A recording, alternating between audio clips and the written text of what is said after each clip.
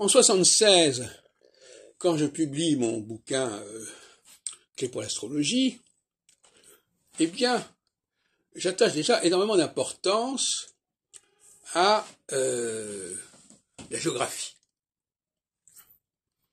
J'ai toujours été frappé très jeune par les bouleversements géographiques, c'est-à-dire les transformations de l'atlas. J'ai gardé un atlas de ma jeunesse que j'avais en classe de, je sais pas, de cours moyen ou même cours élémentaire. C'est-à-dire que les frontières changent. Et l'astrologie nous parle énormément des frontières. La prévision astrologique est en rapport avec l'évolution des frontières.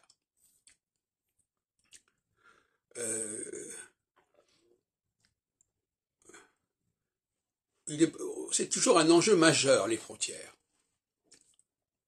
Alors, il y a des périodes où on cristallise les frontières, et des périodes où on ouvre les frontières et on modifie et on transforme, on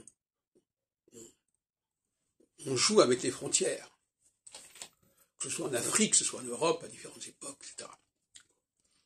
Donc, il y a une période de sacralisation des frontières, une période où on dit qu'il faut désacraliser les frontières, il ne faut pas se battre pour une question de frontières. Bon, si on peut modifier la frontière et que ça crée la paix, pourquoi pas, etc.